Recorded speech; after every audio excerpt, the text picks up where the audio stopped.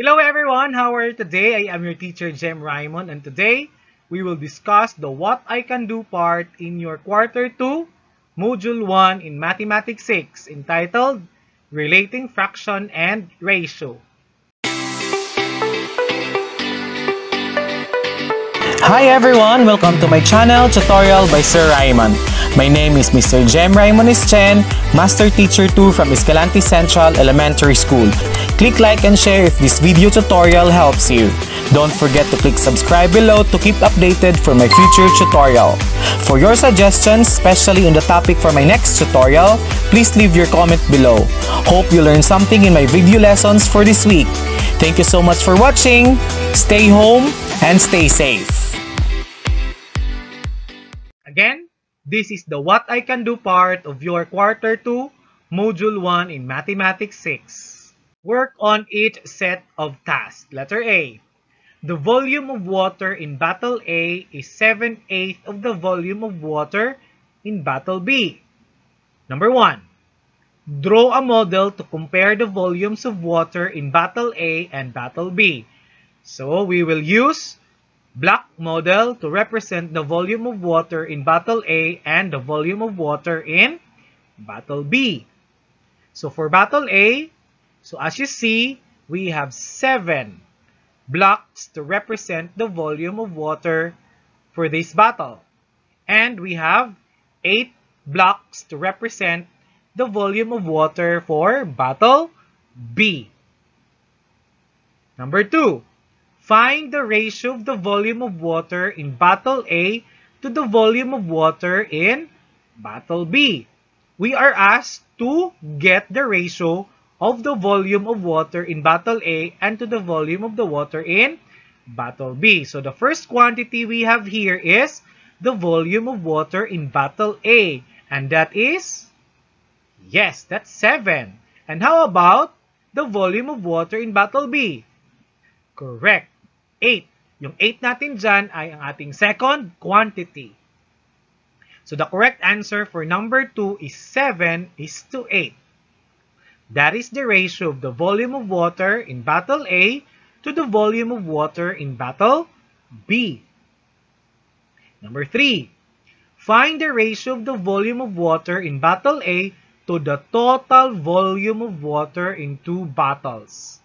So again, the first quantity we have is the volume of water in bottle A. But for the second quantity, we refer here to the total volume of the 2 bottles. So to do that, we have to find first the sum of the volume of bottle A and bottle B.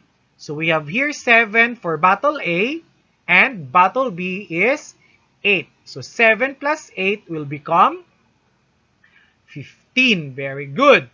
So the volume of water in bottle A is 7. So that's 7:15. Very good.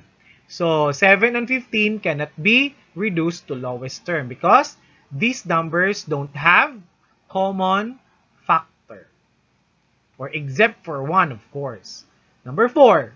Express the volume of water in bottle B as a fraction of the total volume of water in both bottles. So the first quantity here is the volume of bottle B, and that is represented by 8. Very good. How about to the total volume of the water? That is 15. So 7 plus 8, di ba? So, ang tamang sagot for number 4 ay 8/15 or 8/15 because you are asked here to find the fraction. Letter B.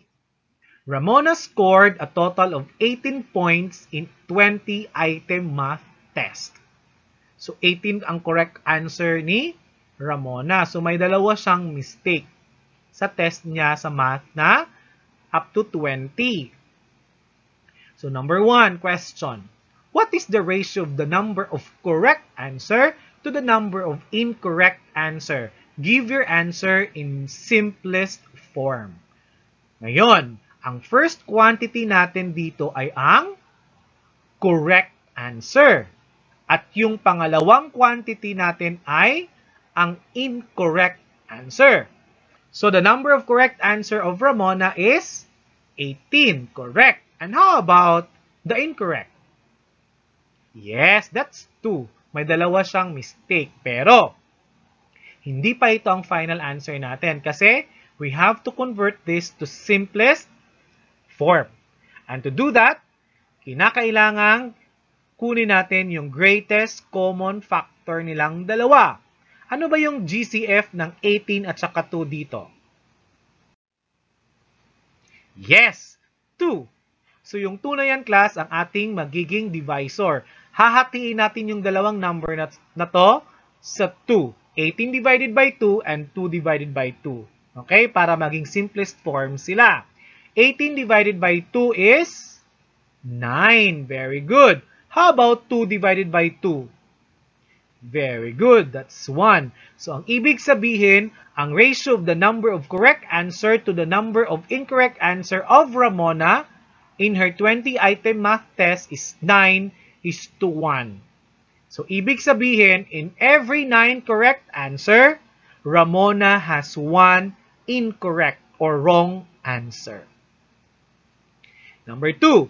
What is the ratio of the number of incorrect answer to the total number of test items? So, ang tinatanong dito, class, ang incorrect, yung first quantity, at saka yung total number of items, ilan ba lahat yung test items na kinuha ni Ramona? So, para magawa natin yan, alamin natin ilan ba ang incorrect or wrong answer ni Ramona. Yes, 2. Very good. How about yung total number of test items? Ilan lahat? Correct, 20. Yung 2 natin dito, yung first quantity natin kasi siya yung unang ibinigay sa ating statement dito. Yung 20 naman, yung second quantity kasi siya yung pangalawang ibinigay sa statement. Ngayon, is this the final answer? No, hindi pa. Hindi pa yan ang final answer kasi meron pa silang common factor. Yung common factor na yan, class, ang gagamitin natin na divisor, no? Para maging simplest form ang ating answer. So, ano yung GCF nilang dalawa? Yung 2 at saka 20. Correct, 2. Yung 2 na yan, i-divide natin sa 2, at yung 20 na yan, i-divide din natin sa 2. 2 divided by 2, how much? Yes, that's 1. How about 20 divided by 2? Correct, that's 10. So, ibig sabihin, 1:10 is the correct answer. Or Ramona has 1 incorrect answer for every 10-item test. Number 3. What fraction of the total number of test items is the number of correct answer? What is our first quantity here? Yes, yung first quantity naman natin ay ilalagay, class, ay ang total number of test item, which is 20. Very good. How about yung second quantity? Correct, the number of correct answer. Ilan ba lahat ang correct answer ni Ramona? 18. So, ibig sabihin, 20 over 18 or 20/18. But, this is not yet the correct answer because we can still find their GCF. We can reduce this to lowest term by dividing this by 2. Very good. 20 divided by 2, how much? 10. Correct. 18 divided by 2. Correct. 9. So, ibig sabihin, 10 over 9. Or, pwede mo din naman yung gawing mixed number that makes it 1 and 1, 9. Since we are talking about fraction and ratio here, so let us leave it that way. So, that's 10 over 9 or 10, 9. Letter C. 1/3 of Jose's money is equal to 1/4 of Diwa's money. Number 1, find the ratio of Jose's money to Diwa's money. So, yung 1/3 na yan, class, magre-represent natin dyan ay 3. At saka yung money naman ni Diwa dyan ay magre-represent yung 4. So, ibig sabihin, we have Jose's money is 3 and Diwa's money is 4. So, the ratio of Jose's money to Diwa's money is 3:4. Number 2, what is the ratio of the total amount of money to Jose's money? Magkano ba lahat yung money nila? So, that's 3 plus 4. That's 7. Very good. Yung first quantity natin dito, class, ay 7. At saka yung Jose's money naman ay 3. So, ibig sabihin, 7:3 yung final answer natin dito. hindi na ito ma-reduce to lowest term kasi wala na silang common factor except sa 1. Number 3, what fraction of the total amount of money is Diwa's money? Ngayon naman, total amount of money, pero yung second quantity natin dito ay Diwa's money naman. So, meron na tayong total money na 7, and then 4 naman yung money ni Diwa. Okay, so this is the final answer for number 3, 7 over 4 or 7/4. Number 4, in a box, the number of squares is 5 times as much as the number of triangles, and the number of circles is 4/5 of the number of squares. So, ang ibig sabihin nito, class, for every 1 triangle, merong 5 squares. Okay? Pero, in every 5 squares naman, meron namang 4 na circle. So, let us draw first a model to compare the number of squares, triangles, and circles. Kasi sa problem dito, class, hindi directly ibinigay ang number of squares, triangles, and circles. You have to analyze, of course. So, for the number of squares, we have 5. So, 5. Pero, yung triangle natin ay isa lang. Diba? Now, how about yung circle? Very good. 4 lang yung circle. So, that is how we draw the model for this statement. Number 2, what fraction of the number of circle is the number of triangle? First quantity natin dito, class, ay ang number ng circle. At yung pangalawang quantity naman ay ang number of triangles. Pero, isusulat natin sila in fraction form. Okay? So, yung numerator natin ay ang number of circles. Ang denominator naman natin ay ang number of triangles. So, ang ibig sabihin, we have 4 over 1. So, that is the fraction form of the number of circles to the number of triangles. 4 circles in every 1 triangle. Letter D, number 3. Find the ratio of the number of squares to the number of triangles to the number of circles. So, we have 5, yung number of squares. Okay? Yung pangalawang quantity natin ay triangles. Ilan ba lahat yung triangles? Of course, 1. How about number of circles? Yes, 4. So, ibig sabihin, ang ratio niyan ay 5:1:4. For every 5 square, there is 1 triangle and there is 4 circles.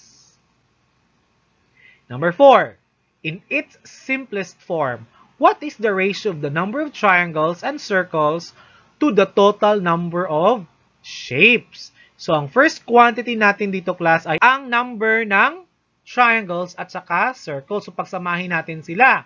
So, triangle is 1 and then circle is 4. That's 5. 1 plus 4 is 5. And then to the total number of shape, ilan lahat yung shape? 5 plus 1 plus 4 is 10. So, ibig sabihin, meron tayong 5:10. Yung 5:10 na yan ay magiging 1/2 as simplest form. Yan. So, 5:10. Or, that's 1/2 or 1:2. I-divide kasi natin siya sa kanilang GCF na 5. 5 divided by 5 is 1 and 10 divided by 5 is 2. That's why, ang final answer natin dito ay 1:2. Number 5, express the number of circles as a fraction of the number of shapes in its simplest form. So ngayon naman, ang ating first quantity ay number of circle. Ilan nga yung circle? Correct, 4. Total number of shape naman yung pangalawang quantity, which is 10. So that is 4 over 10.